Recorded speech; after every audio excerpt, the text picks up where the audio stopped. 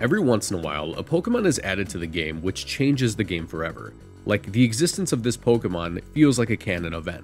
That pivotal decision to create the Pokemon has had a larger influence on the future of the game than Plusle and Minun will ever have. Throughout the history of the game, there's a number of Pokemon that are like this, all of which deserve a video, but today we'll be discussing the Treasures of Ruin. These 4 Dark-type legendary Pokemon have such powerful and useful abilities that them being released into competitive play alone was enough to justify a whole new regulation of metagame to develop around them. Literally, what's the difference between Regulation B and Regulation C? 4 Pokemon. Chi-Yu, chien-pao, wo-chien, hi bestie, and ting-lu. What makes them so powerful? Well, that's what we'll be discussing in today's video. If you enjoyed this video and ain't playing time, be sure to leave a like and subscribe. As a matter of fact, you should really just subscribe right now because I have a playlist full of content just like this that you can watch once this video ends. And if you think you're subscribed, do me a favor and double check because only like half my viewers actually are. With that, let's get into the video. I'm a little sick, so I might sound off in this video. Okay, just throw that at the beginning. Let's go. With the release of Generation 9, we were introduced to a whole new batch of Pokemon, including the regular old batch of regional Pokemon, the box legends, Paradox Pokemon, and of course, the Treasures of Ruin. I know what you're thinking right now. These are the hardest Pokemon designs of all time. I mean, that's a snow leopard with swords for fangs, that's a moose with a bowl on its head, that's a goldfish with beads for eyes, and that's a snail made out of leaves and pieces of wood. 10 out of 10, no notes. The lore goes hard too, but that's besides the point. The only thing harder than these things' designs are their abilities. Look, a Pokemon's type, stats, and move pool can really decide what power level they're working with. But these things' abilities are what's really carrying them, as they effectively make all of them better at their jobs than their stats would lead you to believe. Each one of these guys has an ability of Ruin, which ruins the stats of everything on the board that doesn't have that specific ability. Chi-Yu's Beads of Ruin lowers everything's special defense by 25%, chien-pao's Sword of Ruin lowers everything's physical defense by 25%, ting-lu's Vessel of Ruin lowers everything's special attack by 25%, and wo-chien's Tablets of Ruin lowers everything's attack stat by 25%. So Chi-Yu and chien-pao will effectively make everything hit harder by making everything on the field a lot squishier, and ting-lu and wo-chien will effectively make everything bulkier by making everything on the field not hit quite as hard. Oh, and fun fact, if all 4 of these Pokemon are on the field at the same time, nothing happens. That's how math works.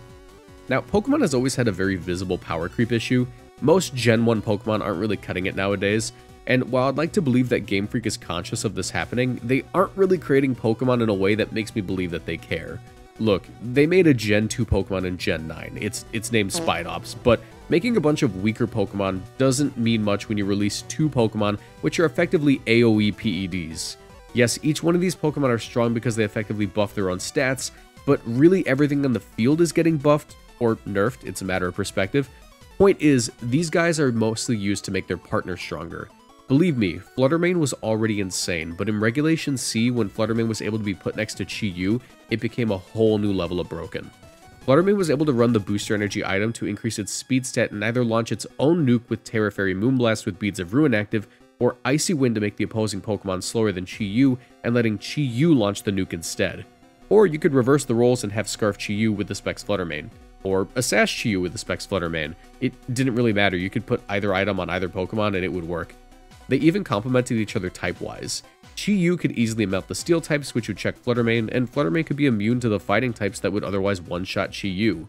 This pair of Pokemon were able to dominate Regulation C tournaments due to their great synergy, and despite their low bulk, they were able to succeed since they sped up the pace of the match to the point where most Pokemon would get one shot before they could even return the favor. Like, there's no need to tank a hit when the other Pokemon doesn't even get to attack. But Chi-Yu didn't just pair well with Fluttermane, any special attacker heavily benefited from its existence in the field, from Golden Go to Ursaluna Blood Moon and even Calyrex Shadow Rider in restricted formats. Chi-Yu was able to make Hyper Offense the name of the game for the format for a while, and chien-pao was right on its heels doing the same thing for physical attackers. Chien-pao as a Dark Ice type already has incredible offensive stabs. With 135 base speed and 120 attack, it's able to outspeed things and hit like a truck due to Sword of Ruin. But once again, it's less about what it does on its own and more about what it enables. When chien-pao first dropped, its strongest partner was without a doubt Dragonite, one of the few Gen 1 Pokemon who were still able to keep up with the Gen 9 threats. This is mostly due to its ability Inner Focus. While originally Inner Focus was a pretty mid-tier ability granting a simple immunity to flinching, in Generation 8, it was buffed to grant the user immunity to Intimidate as well, meaning that dealing with this thing's great 134 attack stat wasn't as simple as switching in an Arcanine, Landorus, or Incineroar. You actually have to manually lower that stat. Players soon found that slapping a choice ban and terastallizing this thing into a normal type to spam extreme speed next to chien-pao produced, frankly, offensively good results. And I don't mean like it's good offensively, I mean it's offensively good, like a Pokemon shouldn't be doing this much damage with a neutral attack. And extreme speed is 100% the strongest priority move in the game. 80 base power is already arguably too strong for a priority move, but this isn't just any priority move, it's got +2 priority, meaning it can bypass even follow me if the user's faster. Pao Knight became one of the best duos for teams that just need to bust holes in things. And chien-pao had a number of other phenomenal partners throughout Generation 9. Iron Hands would typically not invest much in its attack stat since it really needed that special defense to make sure it wouldn't fall to a single Moonblast. For this reason, it hit for great but still reasonable amounts of damage. This changes once chien-pao hits the field because chien-pao's Sword of Ruin effectively grants Iron Hands a Life Orb boost, allowing for it to hit for way too much damage and recovering tons of health with Drain Punch, a move which is usually a pretty reasonable amount of damage. I actually remember the first time I ran this duo in a tournament myself at Peoria Regionals thinking, oh, why haven't I done this yet? Why have I been making life so hard on myself? I can just use the broken moves. A similar feeling swept over me when I first tried out Urshifu Rapid Strike with chien-pao. Urshifu is probably the current strongest one of chien-pao's partners, as not only does it complement it by checking the fire and steel types which threaten chien-pao, but Urshifu's ability Unseen Fist removes a whole level of counterplay in bypassing Protect. Along with that, because Surging Strikes always crits and hits multiple times, it bypasses Sturdy, Focus Sash, Screens, Defense Boost, and Attack Drops. It's the most reliable damage you can deal in the game, and players recognize that chien-pao cranked this damage up to 10. Believe me, there's a reason this duo went on to win the 2023 World Championships. But while Urshifu may be the Pokemon who is best known for being chien-pao's partner at the moment, the list of great partners is too long to actually list. Entei, Rillaboom, Hisuian Arcanine, Kingambit, and so on. Great Pokemon become broken next to chien-pao, but where Chi-Yu and chien-pao speed up the pace of the game, the next two Treasures of Ruin slow it down pretty significantly. Ting-lu I think might actually be the most overtuned among this quartet. Not only does it have great bulk overall with a massive 155 HP, 125 defense, and 80 special defense spread, but it's got a decent attack stat at 110 and great moves including the combination of Fissure and Stomping Tantrum, which is very funny by the way. But it can hold an Assault Vest on top of all of this, meaning that it becomes one of the single most difficult Pokemon in the game to knock out, even without reliable recovery options. To explain just how much this dude slowed down the game, we reached a point in Regulation C where Pala Balance was the name of the game, and people like to joke around that who won depended entirely on how long your Pokemon was put to sleep. This team was basically just Palafin for kill, Iron Hands for kill, Amoonguss for life, and Ting-lu for AoE Assault Vest. Because Ting-lu effectively granted everything on the field in Assault Vest, it had arguably as many reliable partners as chien-pao did. Hell, they were usually the same partners. Iron Hands was 100% the best example of this, as Iron Hands was able to run the Assault Vest with Ting-lu on the field to effectively make it nearly unkillable on the special side of things, or it could have Ting-lu as a partner to act as an Assault Vest so it could run an item like the Clear Amulet and no longer care about Intimidate. And with Terra Fire, Iron Hands also didn't have to worry about burns, so there wasn't really a way to lower that thing's damage output. Really, the great number of physical attackers in Generation 9 made Ting-lu a really reliable option for many seasons. It only really fell off for a short time in Regulation F before it came back as a great partner for Komodo teams, which mainly focused on setting up defense boosts and just not dying and then spamming body press, so that special defense boost from Ting-lu is especially helpful there. Also, this really handsome guy named Marcos got 18th at Knoxville Regionals by pairing it with Gouging Fire, since Gouging Fire could boost on Pokemon with Dragon Dance and score massive damage while further reducing the damage to the opposing team by using Breaking Swipe. Good job, Marcos. You're very handsome. Very good guy. You guys should subscribe to his channel. As much as I'd like to say that wo-chien had a similar track record as Ting-lu, slowing the game down to a snail's pace and winning matches left and right, that would be yet another delusion I have about this Pokemon. The truth is that wo-chien, for the longest time, wasn't able to accomplish much.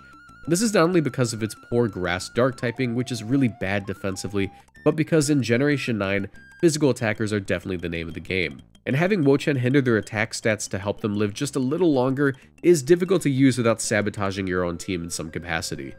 If you want your Urshifu to hit hard, that wo-chien needs to leave the field ASAP. Along with that, wo-chien has to compete with other grass types for a slot on the team.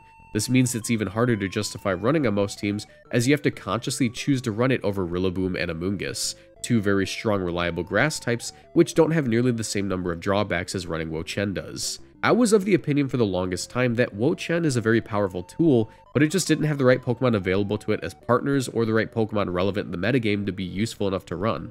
This theory was proven correct by Joseph Ugarte, who top-cut the 2023 World Championships, where he used wo-chien for a very particular reason. Remember when I said that Pokemon with Inner Focus and Urshifu don't really care about Intimidate drops? Well, as it turns out, wo-chien can effectively serve as a pseudo-Intimidate to these strong physical attackers. Normally, Urshifu Rapid Strikes clicking Surging Strikes can't really have its damage reduced as crits bypass Intimidate, screens, and defense boosts. But wo-chien's Tablets of Ruins aren't actually a stat drop in the normal sense. It just applies a multiplier to the raw attack stat of the Pokemon, meaning that it's one of the few ways you can negate some of the damage coming from these physical attackers. Joe used wo-chien alongside Fluttermane and Thundurus Incarnate to spam powerful special attacks while being able to survive physical hits with these Pokemon that they really shouldn't be able to normally. He even ran Giga Drain to snipe Urshifu Rapid Strike and deal massive damage while healing wo-chien for tons of health. This was the first time wo-chien had a breakout performance, but sadly it would be a while before it had the next one. At the 2024 North American International Championships, nearly a year later, Restricted Legends were made legal for competitive play. This meant that a new pool of Pokemon with a much higher damage output would become the center of the metagame. Along with that, there would be more special attackers for wo-chien to be partnered next to. 2 wo-chien teams managed to have a strong performance at this event. The first of them was piloted by Shiliang Tang and Justin Tang. This team used Assault Vest Kyogre alongside wo-chien and Grimmsnarl to reduce the damage Kyogre would take and allowing for it to stay on the field longer and use its powerful rain-boosted water-type moves. The other was a similar team piloted by that handsome Marcos guy from Knoxville Regionals, only his team had Farigiraf as a Trick Room option over the Grimmsnarl, and instead of Iron Jugulis, he ran a Tornadus. They were actually pretty different teams, but by complete coincidence they stumbled upon the same tech that made wo-chien the call for the tournament. You see, Assault Vest Kyogre has a great matchup into many of the strong attackers in the format like Calyrex Shadow Rider, as its already high special defense stat was further bolstered by the Assault Vest, which would allow it to tank special attacks like nothing. However, its physical defense was a lot more exploitable by the likes of Koraidon and Calyrex Ice Rider, 2 restricted Pokemon who normally can't be intimidated due to using the Clear Amulet item. By running wo-chien, Kyogre effectively had a physical Assault Vest active, but even stranger, the wo-chien of both of these teams was faster than the Kyogre. You see, Kyogre's strongest move is Water Spout, a spread water-type attack which maxes out at 150 base power only if the Kyogre is at full health, and decreases in power as Kyogre's health decreases. For this reason, Kyogre always has to have some form of speed control, whether it be Trick Room or Tailwind. Kyogre needs to move first to get this powerful attack off, and even then, it really can only get 1 or 2 full power Water Spouts off per game at most. With wo-chien on these teams outspeeding the partner Kyogre, not only could it decrease the incoming damage from physical attacks to keep that Water Spout powerful, but it could even heal Kyogre with Pollen Puff before the Water Spout happened to get it back up to full power and nuking the other side of the field. While Justin Tang and Marcos Perez would ultimately day 2 the International Championships and finish in top 64, Shiliang managed to make it all the way to 5th place, granting wo-chien yet another top cut at a major event. The Treasures of Ruin all have had their achievements, some more than the rest obviously, but their very existence enables so many Pokemon and archetypes that it feels as though a door has been opened that can't really be closed. The depth of play and damage achievable by these Pokemon being in the game is something that will be difficult to top. It's reminiscent of when the Guardian Deities from Alola were created. These Pokemon dominated their metagame so much in Generation 7 that you never really even saw the battlefield. It was always covered by one of their terrains. These Pokemon feel much the same in that it's difficult to think of a matchup where you don't need to account for one of their abilities being active. And once they're not available in Generation 10 or some other format, we'll have to eagerly await for that door to once again be opened and for these Pokemon to change the game all over again. I'm not sure exactly what group of legendary abilities will change the game in the same way these ones have, but it feels as though we've peaked when it comes to these sort of things. I mean, the Loyal 3 certainly didn't raise the bar. But let me know what you think about these Pokemon in the comment section down below. Do you like them existing in the game, or do you much prefer competition before they were available? Let me know. And also let me know what videos you want to see next, what sort of topics I should cover. If you enjoyed, be sure to leave a like and subscribe. It would mean the world to me. And if you want to support me further, you can check out my Patreon page or become a YouTube channel member by clicking the join button below the video. This gets you sneak peeks at future videos and even some bonus content. You'll also see your name at the end of my videos like all these lovely people. Special thanks to my most boosted supporters, Avatar67, Jordan Harridge, and Ranger Lance for their generous pledges. Another way to support me is to check out all the videos in the playlist on screen right now. I know you'll find something in there that you'll enjoy. Also, I have a second channel where I talk about the current VGC metagame trends, and a Twitch channel where I stream, both of which are going to be in the description. Thank you so much for watching, and I'll see you all in the next video. Bye.